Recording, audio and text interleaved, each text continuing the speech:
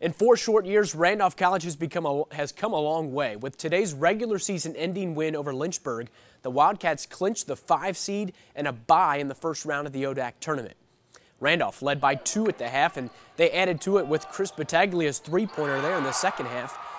Then on their next possession, he does it again the old-fashioned way, the bucket and the foul. Wildcats up 7. It was a 9-point game with 3:30 to go when Pete Hamilton drives in for 2. He was one of 5 Randolph players in double figures. Then check out Nate Campbell with the follow flush. He led all scorers with 15, but Randolph pulled away late, and the seniors get sent out with the win, 71-61. If I had to fight back some emotion, they mean a lot to me, and they've, you know, when you come here and you believe in somebody, when there's nothing there, there's no program, there's no uniforms, it's just a faith in my word of what I'm telling you, what we hope to do. It's pretty powerful.